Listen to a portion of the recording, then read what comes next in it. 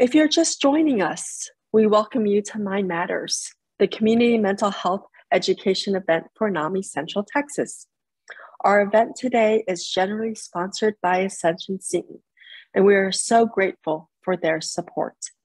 My name is Dr. Rebecca Farrell, and I am the Program and Outreach Director for NAMI Central Texas. We are excited to have you here with us today as we learn about postpartum depression and the support that's available in our communities. We are joined by Melissa Bentley from the Postpartum Support International. Welcome, Melissa. I'll turn it over to you for an introduction and presentation. Great. Thank you so much. I really appreciate your time. And I appreciate your invitation to be here today. This is a topic that I live and breathe, and I'm really passionate about supporting anyone that's struggling with this and helping to make sure that people understand and kind of yeah, sorry. There's a lot of misunderstandings, and I'm really excited to be able to help clarify a lot of things. So my name is Melissa Bentley. I'm a licensed professional counselor in Austin, Texas. I am also a perinatal mental health certified. That's the other part of the alphabet after my name, which means that I have additional training and experience. And then I jumped through some hoops and I took an exam to get those initials. But this is my area of expertise, and I'm really excited to share. So I am actually on staff with Postpartum Support International. We are a largely volunteer-based organization that provides resources and information and peer support, as well as training. I'll talk about that a little bit later. But I manage the coordinator program for the United States and Canada. And so that's why I have this big map behind me. I am also the president of a local nonprofit called Pregnancy and Postpartum Health Alliance of Texas, or PPHA for short. And we provide kind of more local resources and support and opportunities for individuals, especially that are unable to afford care, to receive the help that they need so they can get back to being the person that they want to be and the parent that they want to be. So without further ado, I shall move on. So just as a note, the chat is open, but I'm not going to be paying attention to it just because I want to make sure I cover as much of this as I can. But later, absolutely, I would love to answer questions, and I will do my best to monitor the time to leave at least 15 to 20 minutes. So starting with this, I invite each and every one of you to set aside any thoughts or kind of beliefs and thoughts that you have about postpartum depression, and just kind of be willing to consider that there might be more to the story than you realize.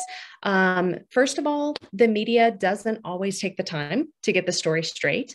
There's one reporter from a local news station had reached out on Facebook to a whole bunch of people saying that she was going to do a story about postpartum depression. And I reached out, as did many of my colleagues, and said, oh, please let me at least, give you a foundation understanding so you can make sure that you're using correct information. And she didn't. And her story didn't make any sense, from the research standpoint and the understanding of the whole wide range. And it was really unfortunate. And that happens a lot.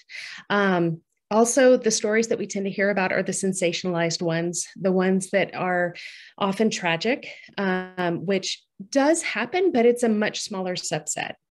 I'll talk about that as well.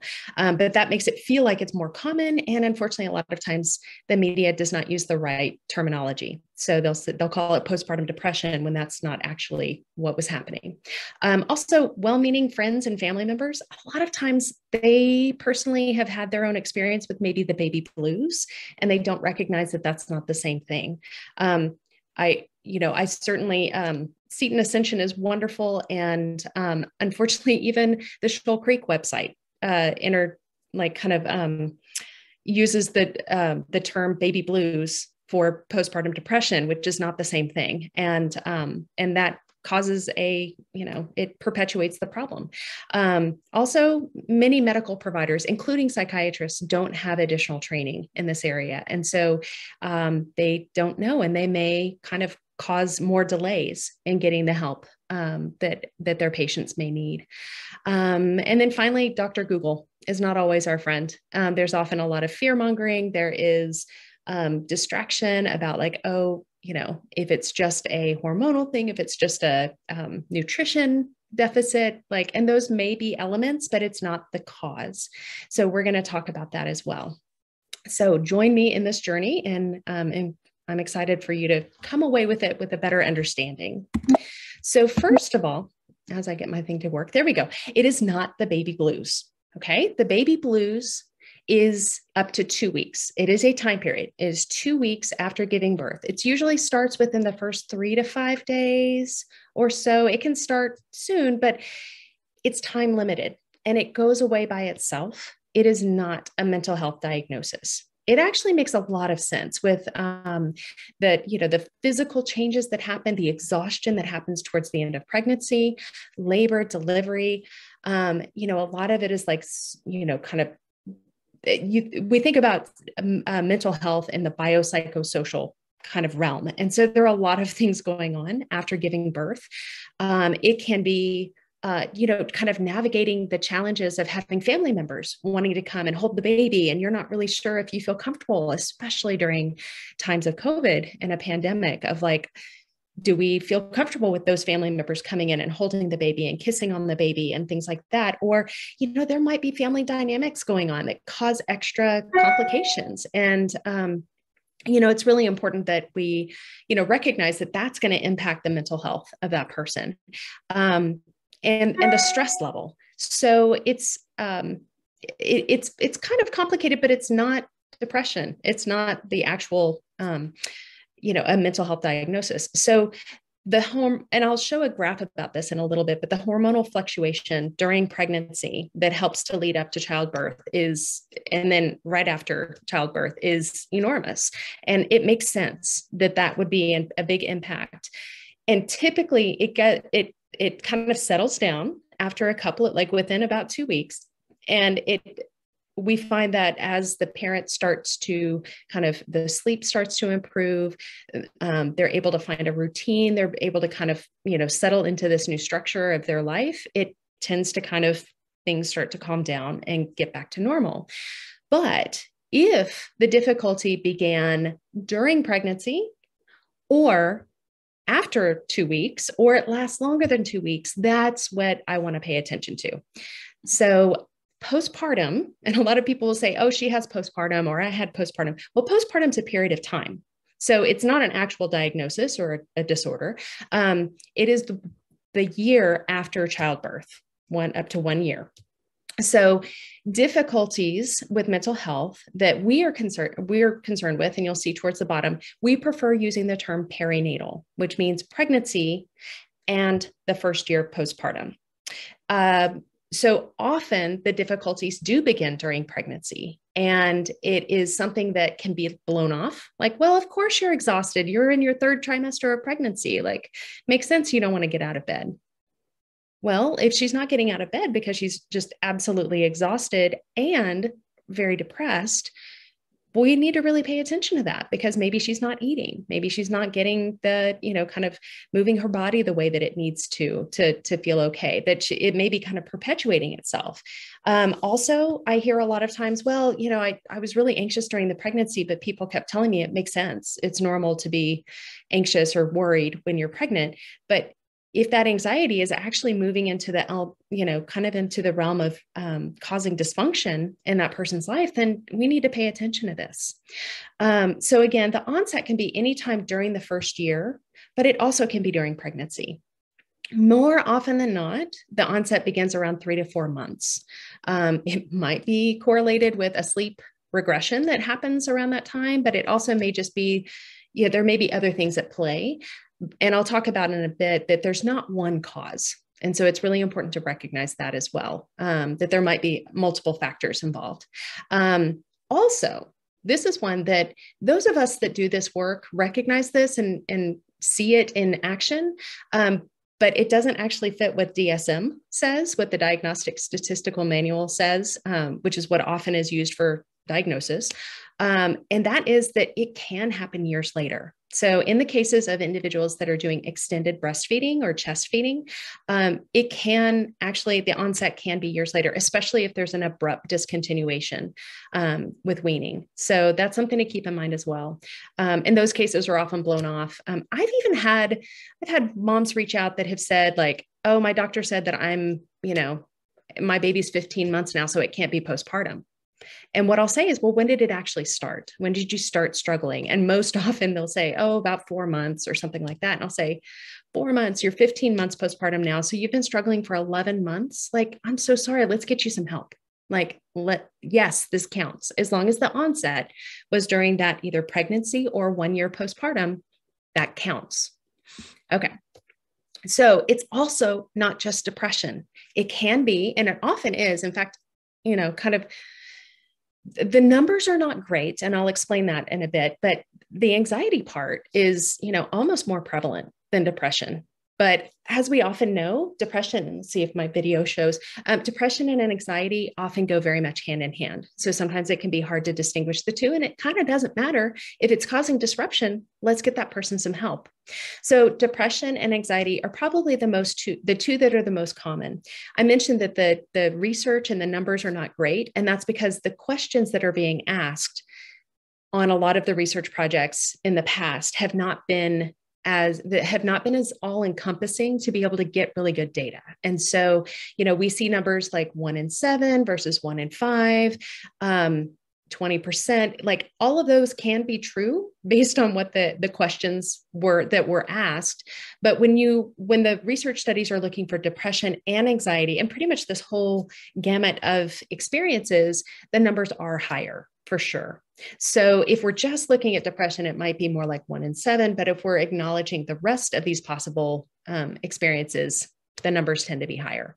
So it can be depression, it can be anxiety, it can be PTSD. And that could be from a history of childhood sexual abuse. It could be from a difficult pregnancy. It can be from, sexual assault. It can be from maybe there was a emergency C-section and maybe the baby spent time in the NICU, or, there could be many different things going on. And that can come up later. Also obsessive compulsive disorder. I'll talk about this a little bit more. That definitely can come up. And then bipolar disorder. One of my colleagues was telling me that the most common time for a woman to be diagnosed with bipolar disorder is during the reproductive period. And so we can extrapolate some ideas and some thoughts on that it might be that, and what often is seen is that it might be during the postpartum period, because perhaps it is set off by, well, there are a lot of different possibilities, but it could be that it's set off by the sleep deprivation that happens during postpartum with a new baby. Or it could be that it was, absolutely from some hormonal fluctuation that set things off. Or it could be that they did go see their OB and they asked for an antidepressant because they were experiencing just depressive symptoms. And it might be presenting as a unipolar depression, but without having done a good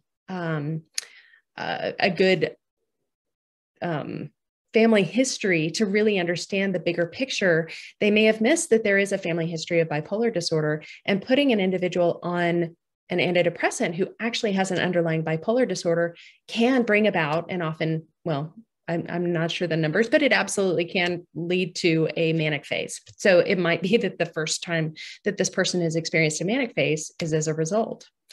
Again, you'll see in my my graphic here that baby blues, I don't care about it. It doesn't fit.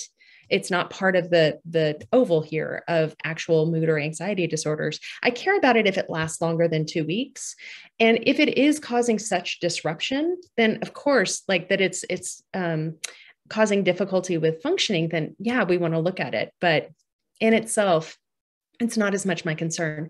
Now, over here, postpartum psychosis. I put this separately because postpartum depression does not lead to postpartum psychosis.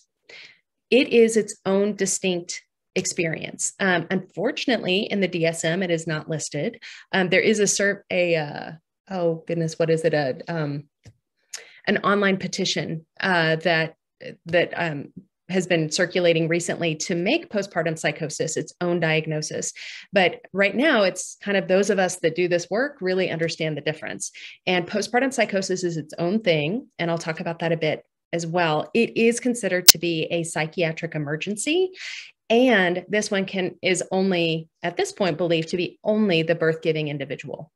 So, all right, next. So to go a little further, I said later, here it is. So on the OCD part, it is very common, and this happens a lot, that individuals may experience what we call intrusive thoughts. So these are unwanted, undesired thoughts, images, and ideas that can pop into the person's head and can be very distressing and very upsetting. They may or may not be paired with a compulsive behavior. So it may not be a full-blown OCD. It might just be the O part.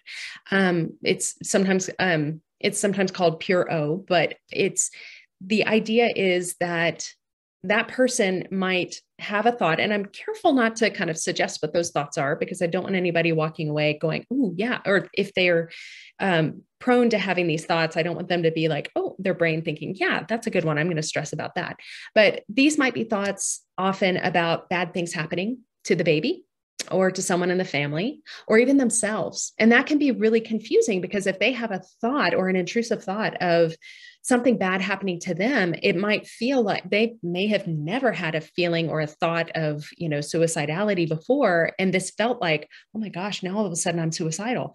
Well, it may not be that. It might just be that their brain is kind of thinking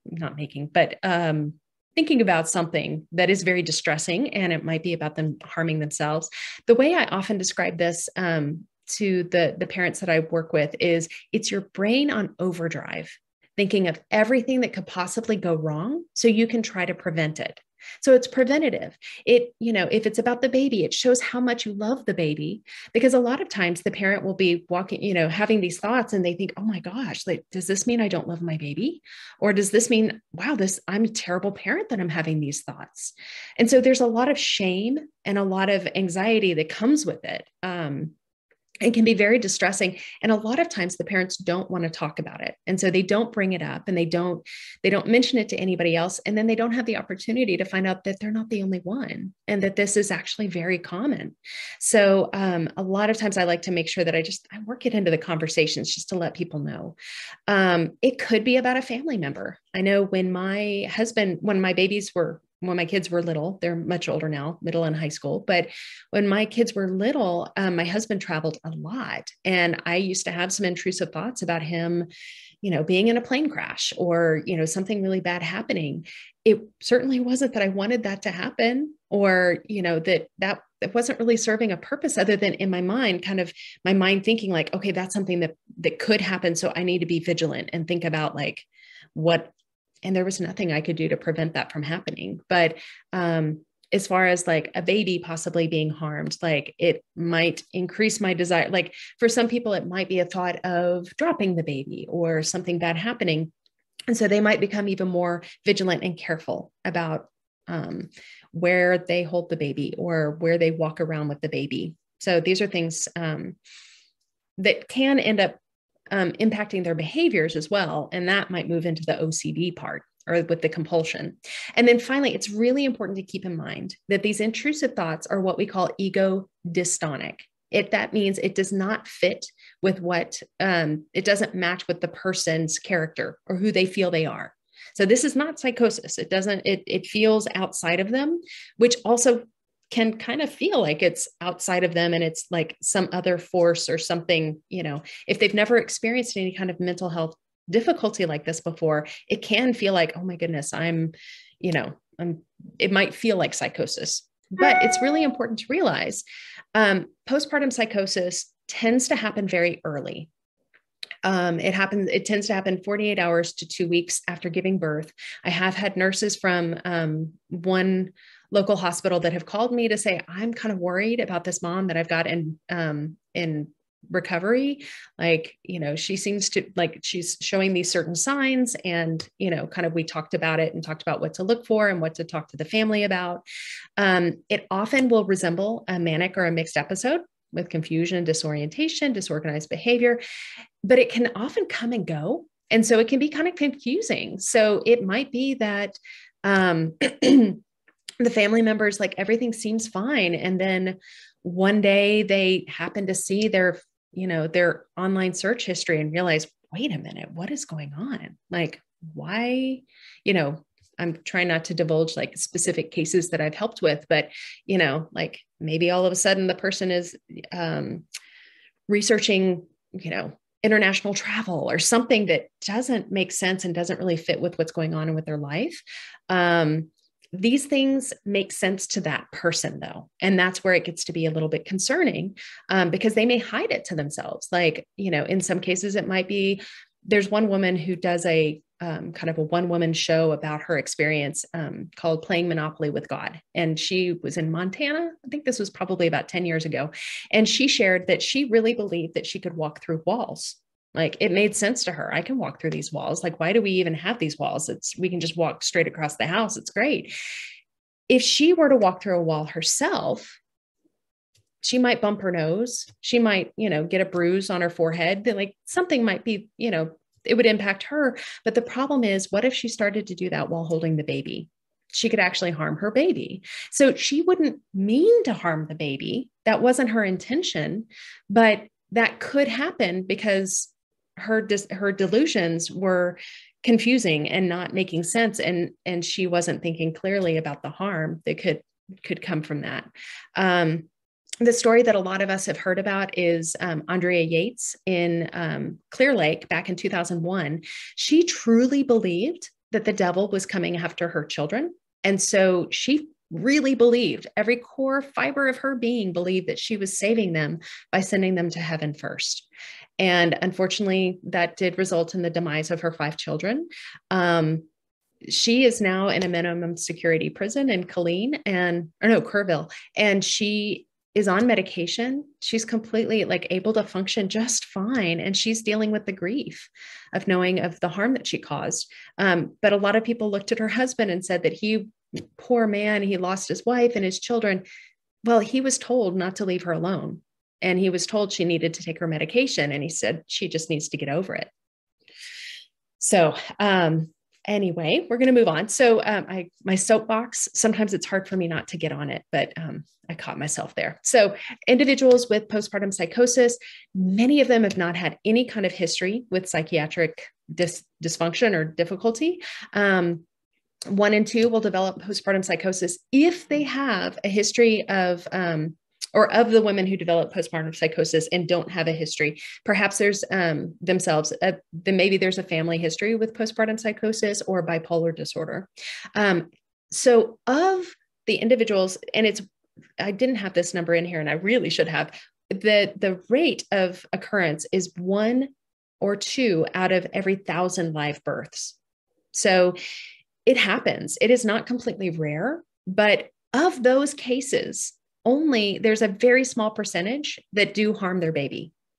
So of those cases, we're concerned about the infanticide, but again, it's not generally like malice or anger or, it's usually out of harm to the baby, not realizing. And occasionally there is a case where their delusion is that the baby is the devil or the baby there's something wrong.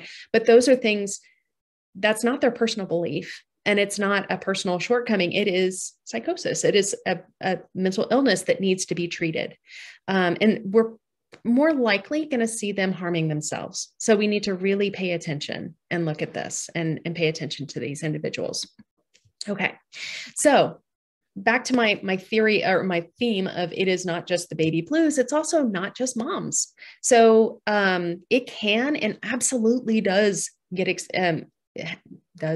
experienced. Yes, we'll say that does get experienced or can be experienced by dads, same-sex partners, adoptive parents, grandparents, and caregivers. I did a presentation last year for DFS, Department of Family Services. I'm trying to remember which. It was a small group of the individuals that do they meet with caregivers that have been, maybe have taken in a family member or somebody else. And they were finding they requested this training because they were finding that many of the caregivers that they were engaging with did have symptoms of depression or anxiety. And so it absolutely can happen. The research, if I say the research on the exact numbers of depression and anxiety are limited, let me just tell you the numbers for dads and same-sex partners is even less, just because there's not really a lot of research being done into this. But the best we can tell from the research that's out there and the meta-analysis that we've done is that it's believed that up to 10% of dads experience postpartum depression or anxiety. And I will tell you that absolutely tracks with what we're seeing with Postpartum Support International. It is out there. They just often don't talk about it. Also, it is believed that up to 50% of dads who have a partner who is struggling with depression or anxiety, that up to 50% of them are experiencing this. I started a support group 6 years ago in Austin, and can't tell you how many times the conversation in our group has turned to their partners and the mental health of their partners and how their partners are struggling as well. So it also very much tracks. The only exception is with that whole system of different disorders and illnesses is postpartum psychosis. As of right now, the research shows that it is just the birth-giving parent or the mom who experiences this. There is some research being done to look into possibly if dads might be experiencing that during in events that result in maybe shaken baby syndrome. But the research is just not sufficient yet. So at this point, it's believed that only moms can experience the postpartum psychosis. All righty. So, and the next part is, it's not just hormones. I hear that a lot too. Like, I'm sure it's just my hormones and it'll get better. Well, for baby blues, that might level itself out. And for some people, there is a increased sensitivity to hormonal fluctuations, and that can be an element. But the reality is, during pregnancy, the progesterone and estrogen levels rises, and that's necessary to maintain the pregnancy and to prepare for the birth. And so what you see at this point is the parturition is the birth. And then that is at the point of the expelling of the placenta. So when the placenta is delivered, the hormonal level just absolutely plummets and it goes down. And so with such a huge, fluctuation like that, it actually makes a lot of sense that could be impactful for mental health, or at least the mood and the mental state of parents. And it takes some fluctuation. And I recall from my own personal postpartum experiences, like, just my body felt like everything, like things were changing, and it was awkward and it was strange, and it just felt different and weird. And, while I was excited to have my baby, I was also like, what is happening with this body? Because things were changing so much. And that's normal. That's common. That is experienced by very many of the parents after they give birth. But it's important to realize that does level itself off, like usually within a couple of weeks. And so after that, that's really not a causal factor of postpartum depression or anxiety, or what we call perinatal mood and anxiety disorders. So again, the significant reactions to the hormonal fluctuations, again, we talk about biopsychosocial, and on the next 3 slides, you'll see some of them kind of overlap a little bit. But, if an individual has a history with their mood changing quite a bit with puberty, if they tended to get PMDD or premenstrual dysphoric disorder, hormonal birth control, maybe with a past pregnancy loss or something, and see that their mood and their was strongly impacted by hormonal fluctuations, that absolutely can be a contributing factor, but that's not the case for everyone. As a local OB told me once a few years ago, we were chatting about this, and she said, if it was just hormones, we would test every single mom after she gave birth, and then like at their 2-week or 6-week appointment, and we would be able to tell which ones are experiencing postpartum depression, and we'd be able to treat it. But it doesn't work that way. It is not that consistent. So going back to other biological factors, complications in pregnancy or birth, either real or perceived, if they thought something was not right and not going on, that can lead to an experience of trauma. And we have to acknowledge that that is not necessarily, going to be what's on their medical chart. But if that was their experience, that can set the stage for further difficulties. Health issues in the mother, like diabetes, thyroid, infertility, that could be a factor, causal factors or contributing factors. I try not to say causes because there tend to be multiple factors at play. Health issues in the baby, either during pregnancy or if the baby was in the NICU.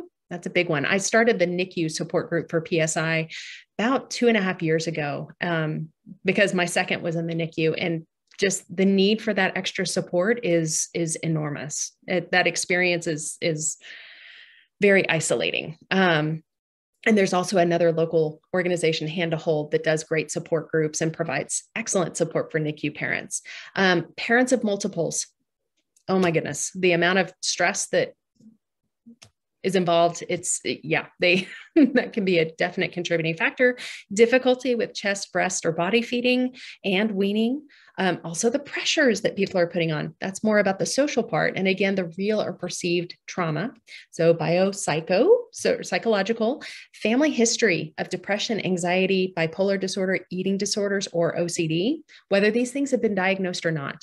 Major life changes, moving, career change, death, divorce, all of those things can be a major factor. If the pregnancy was unwanted or unexpected, even if in the end they're happy to have that baby, that like jarring of like, wait, this is not the time. Like we weren't planning on this happening right now. Like that can absolutely be a contributing factor. But not for everybody. For some people, oh, this is wonderful. I'm blessed. This is the way it's supposed to happen. But for other people, that might not be such the same experience. Difficulty again with breast, chest. I'm trying to make them all into one word: breast, chest, or body feeding. The trauma, history of loss or infertility can absolutely contribute. Perfectionism. I see this a lot. Parents that are they want to be perfect. They want to have everything look just right. They're trying to keep up with their friends on Instagram and make sure like their house looks great. That's too much pressure. Substance use or a history of substance use and trying to maintain that sobriety or, the challenges during the postpartum period. And then also just not feeling bonded with baby. I'm going to let you in on a little secret. The idea that every parent feels immediately bonded with their baby upon birth is not true. Like that's not a reality. That's not something that we should expect to happen. And what's really sad is when a parent has their baby and maybe they're just in shock about what just happened, whether it's the birth giving parent or their partner, like if they're not looking at that baby and just automatically feeling the sense of like one of those Pampers commercials of like, oh, I'm so in love with my baby, they may have this thought of like, what is wrong with me? I've been wanting to have this baby forever. And now I'm not like this excited. Like from the very first moments, they're feeling like they're a terrible parent. But the reality is for some people, it takes a little time and that's okay. But if they go into it feeling from the very beginning of their baby's life, on the outside that there's something wrong with them, that's a terrible way to start. And I've definitely talked to many parents that kind of set the ball rolling for feeling like they were not the parent that they wanted to be. Okay, so social, there are so many factors here as well, and we really need to acknowledge these and really honor them. But BIPOC parents, the challenges that they are experiencing during the pregnancy, I don't need to get in, well, maybe, I don't know if your group is well familiar with the maternal mortality rates in Texas. It's a cause for concern. There's an alarm. We need to pay attention to this. And the care that they're getting during pregnancy and postpartum, need to pay attention to the stress that's causing. Again, major life changes, socially negated pregnancy. This might be, a person who chooses to be a single parent, either teenage or later or whenever, that maybe the people around them aren't supportive of. So that can cause extra stress, inadequate emotional or practical support, either from their community or their family members. This became a bigger issue during COVID. It really has ramped up and amped up the level of stress in parents. I've definitely seen that across the country. High stress environment, lack of safety, insecure housing, domestic violence, emotional abuse. Domestic violence tends to increase during pregnancy. And so that's something that we kind of keep an ear open for when we're talking to new parents. Financial stress, marital stress, immigrants, military families, LGBTQ plus families. That's the ability to find other families that can show like, yes, this is how you can be a successful same-sex couple and you can have, raise a child. And not going to get on my soapbox on this one, but the amount of pressure that's out there that's not adequately addressed. And the feeling of isolation, that's huge. Same for dads and non-birthing partners. They often feel like everyone's paying attention to the birth giving parent, but not to them. And their needs feel like they're being left out. So quickly going through treatment options, support groups. I'm a huge fan of support groups. If you've got an individual that's like, oh, I can't go to therapy because therapy, they just mess with your mind. A support group might be a great place to see modeling and see other people that, oh, she's just like me and having the same problems that I am. And, oh, she just talked about going to therapy. Maybe I can go to therapy. And they might hear what therapy is really like. And then that opens up the possibility for them to consider that maybe therapy could be helpful for them. Same thing with medication. So I usually, when I'm talking to someone that's struggling, I will suggest support groups as a first step. And if they're open to it, then therapy and counseling. That can be individual, group. It's harder to have group therapy that is for postpartum mental health, just because it can be harder to kind of arrange all the variables on that one. Intensive outpatient programs, we don't have any in Texas that are really good for, there's one in Houston. We don't have any that are specifically designed for pregnant and postpartum patients. And that's something that I have a colleague up in Dallas that's working on that too. And I tried to work with a local hospital here and that didn't work out, but they do exist in other parts of the country. And hopefully Texas will have one, I'm hoping. Help with tasks and reducing stress. Like, when family members are saying, hey, how can I help you? Like, give them a task. Or like, if they say, if you need anything, let me know. We'll say, great. Can you come over and do some laundry? Or great. Can you bring me dinner tomorrow night? Or, like be specific and it's okay to ask for help.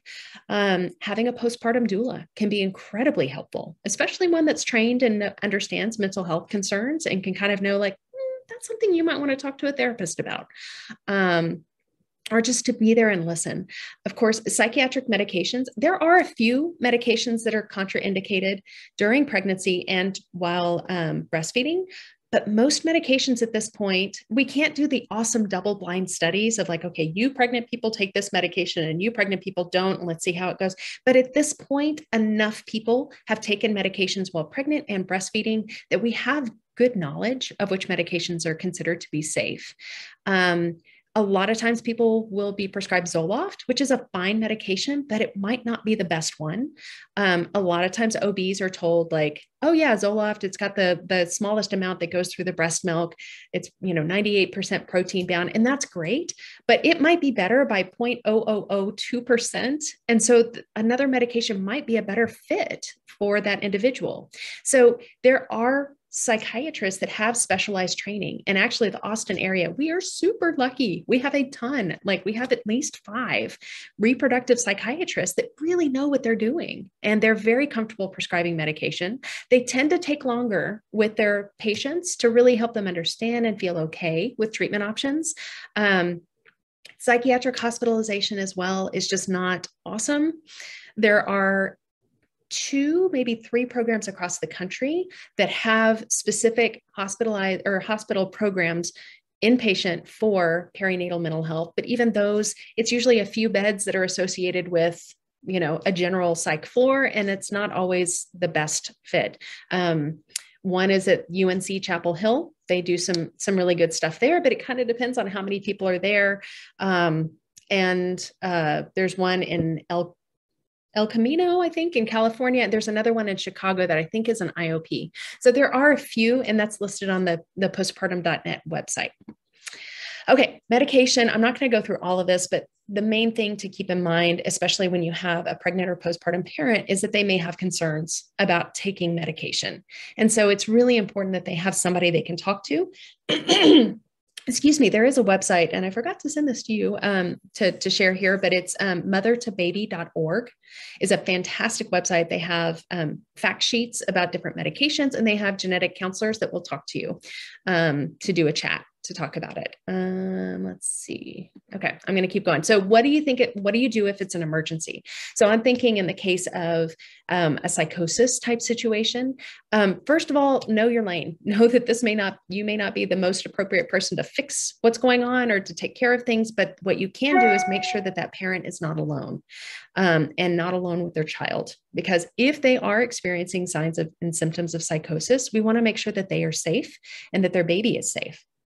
So in the Austin area, we would reach out to the mobile crisis outreach team and make sure that they know, unless this person has a psychiatrist, in which case we would want to reach out to them and try to get an emergency appointment and get them kind of stabilized as soon as possible.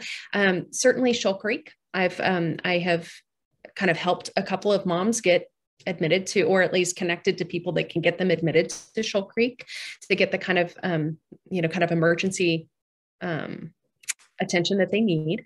But again, the most important, and in the Austin area, the Dell ER, they do have psychiatrists on rounds that do have this good knowledge. And so that's a really good place to go. That's where I would normally send somebody.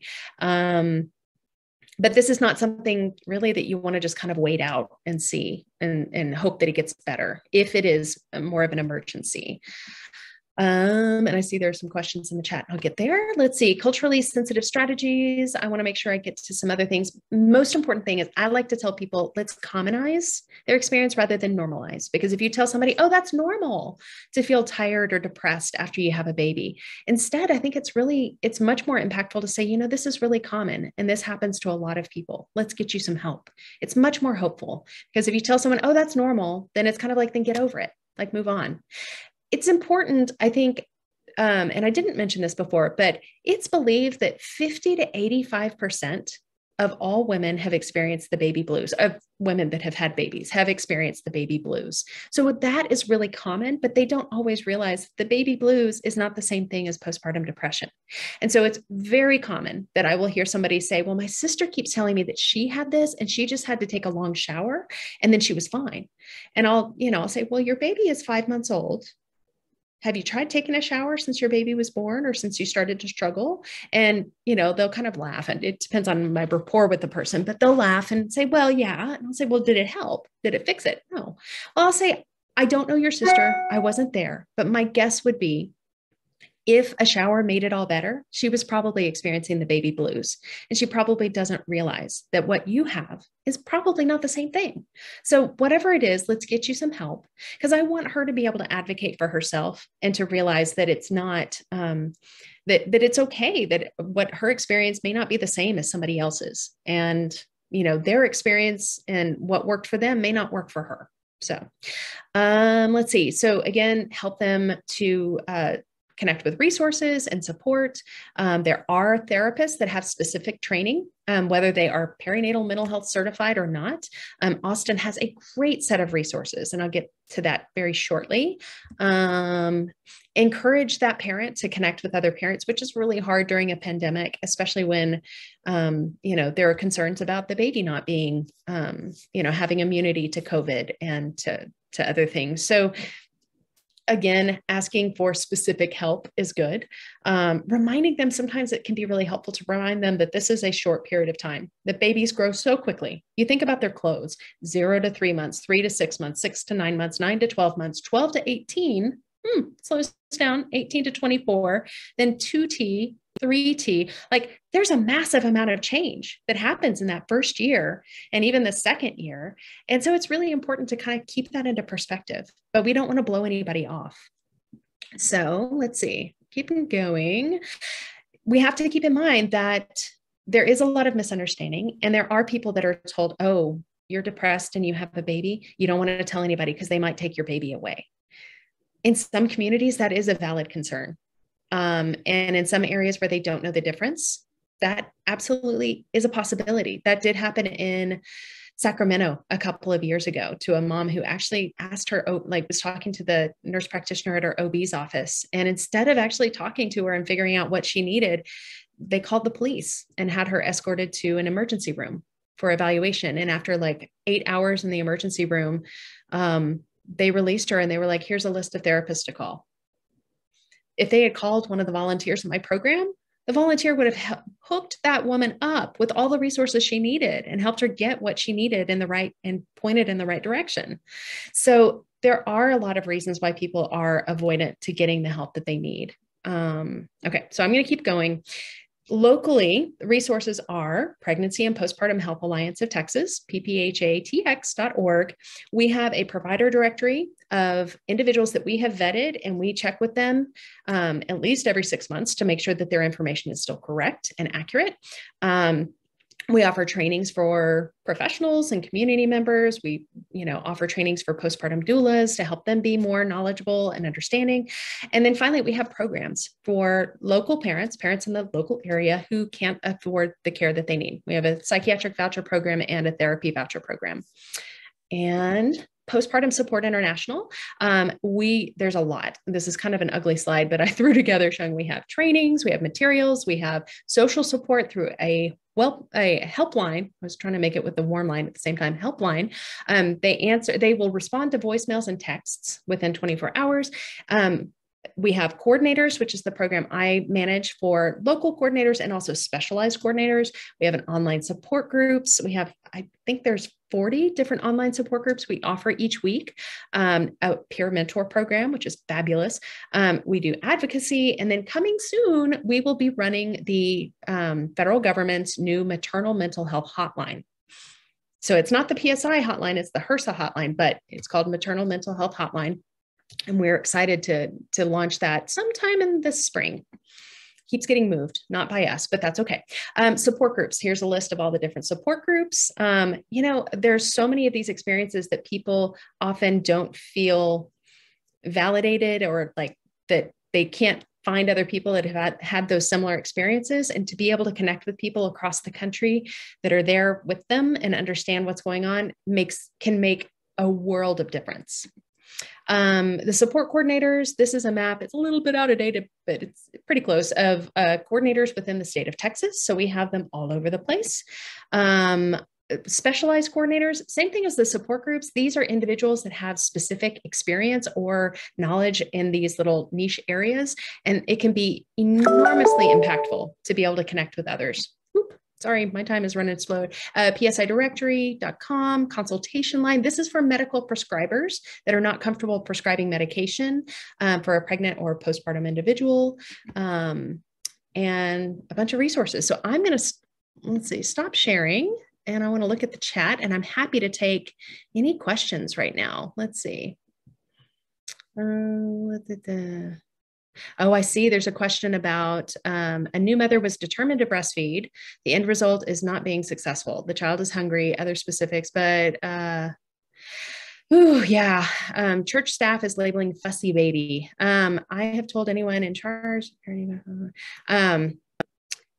So it is really important. There are lactation consultants that can absolutely make a big difference.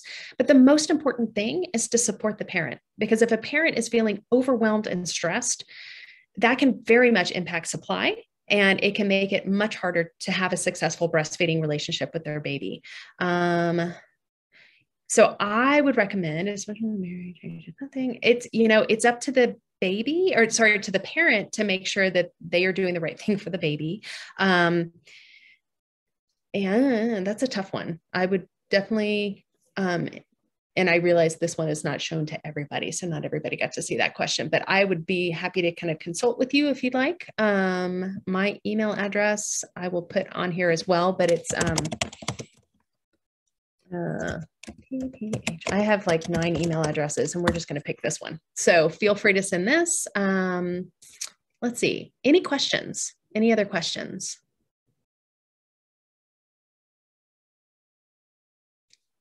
Delayed PPD. Let's see. I see a question about delayed PPD. I think it hit me 9 months out, which surprised me.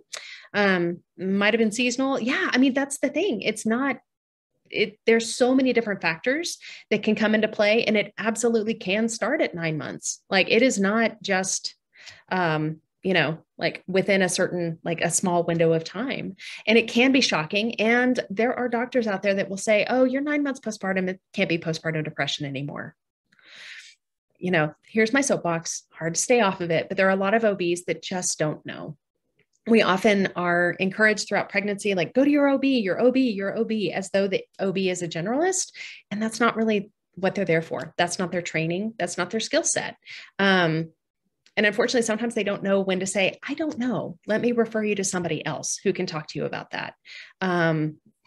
Also, they're very limited in the amount of time that they can actually spend with each individual, and that makes it harder as well. Let's see, NAMI, that's there.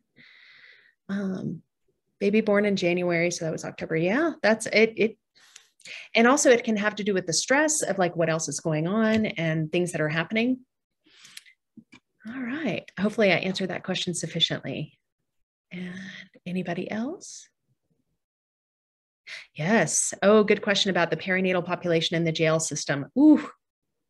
I know GALS is the Giving Austin Labor Support is working on, like, they do work with some pregnant patients in the jail system to give them the extra support. And I think that is phenomenal. I love GALS. I think they do some great work. I think that's great. I think if there is the opportunity for a support group for parents to be able to connect, I will say, this is anecdotal, but a colleague of mine used to do a support group in a jail system here, and I don't know which one or which jail or where it was, but she said that she had so many attendees of a support group that she was doing for substance use. She had so many members that were in there that they would kind of talk about, like, well, where did this all start? And a lot of times it had to do with childhood trauma, or, it was kind of traced all the way back.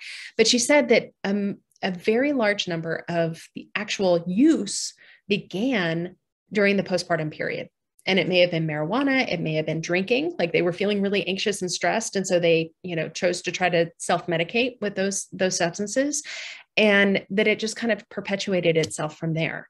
And so if we can get the care and we can get the support to the individuals that are struggling before they feel like they need to self-medicate and use these other means, we could, kind of stop that process. And that intervention could affect generations and other, of not just them, but their children and others. Let's see, resources, bereavement. Yes. Mental health and bereavement in the NICU. That's such a hard one. So locally, there is a support group that is, I don't know if it's still meeting at the Ronald McDonald House, but it was through the Center for Grief and Loss. I recommend looking at the PPHA website, because we do our best to have all the support groups listed there. And Hand to Hold is a really great resource as well. They do have sections for bereavement. PSI does have support groups for perinatal loss, so pregnancy and infant loss, and those are fantastic. We're very picky. The people that run the support groups, they have to have lived experience themselves. They can't just, I'll do that group. Like, I'm not going to do the Black Moms Matter group. That's not my, I don't fit in that category, and I wouldn't be able to support them appropriately. So, but I can do the NICU group. So I recommend that as well. Yes, the Christie Center is listed on there too. It has support groups as well. NICU, I mean, the experience at the NICU, I just want to share this too. A lot of times parents, it doesn't hit them until they get home. So during the NICU, that's the time when we can kind of catch them and say, hey, come, like, I remember when mine was at St. David's, Maine, they had notes and they would say, okay, we're going to have a parent coffee and come hang out and talk. Well, I had a toddler at home and my time to visit was very limited. I didn't have time to stay and have a coffee. I needed to go pick them up from preschool and take them home and get on with our day. And also I just wasn't really ready to deal with it right there. But once the baby gets home, that's when a lot of times I call it the NICU poop hits the fan. And that's when we start to like the stress response starts to kind of settle. And that's when it really starts to hit us what we've gone through. And that's when it can be especially helpful to connect with other people. And along with that too, is a lot of times there's, we might hear things like, like, oh, well, the baby's home now, so everything's fine. Or, if there was the experience of like a high risk pregnancy or an emergency C-section, a lot of times the platitudes that are thrown out, like, oh, well, at least everybody's okay now, so everything's fine. That's very dismissive of their experience. And that's that very much goes against providing the validation and the acknowledgement of the experience that they've had. So it's really important just to listen to that person. That's my biggest takeaway, is listen to the person and their experience, and acknowledge that even if you've had your own experience, that person's experience may be totally different.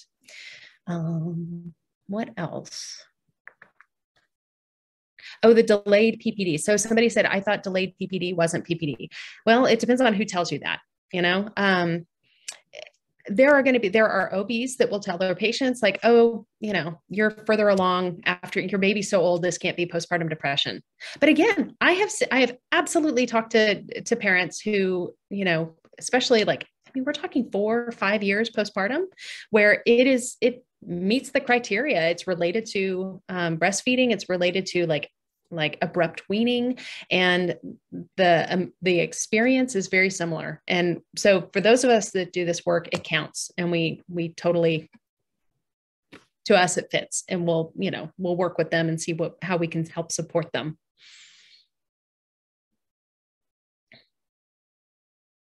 All right. I think Rebecca is here now, so I will hand off to her. Okay, I don't want to rush you, Melissa, just in case. I mean, it's not noon just yet. We have about a minute left.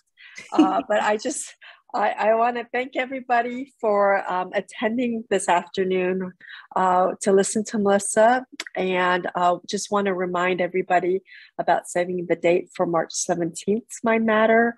That's going to be provided by Austin Child Guidance Center. So thank you so much for your time today, and I hope you found this session to be informational. Thank you for having me.